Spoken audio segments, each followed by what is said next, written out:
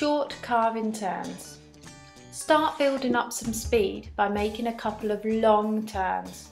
Thereafter, start making the turns shorter. Try to start the transition into the next turn sooner rather than later. By doing this, you will always stay closer to the fall line. Always start the turn by pushing your knees forward and rolling your knees into the new turn. Try to keep your lower legs parallel so the skis have the same angle to the snow.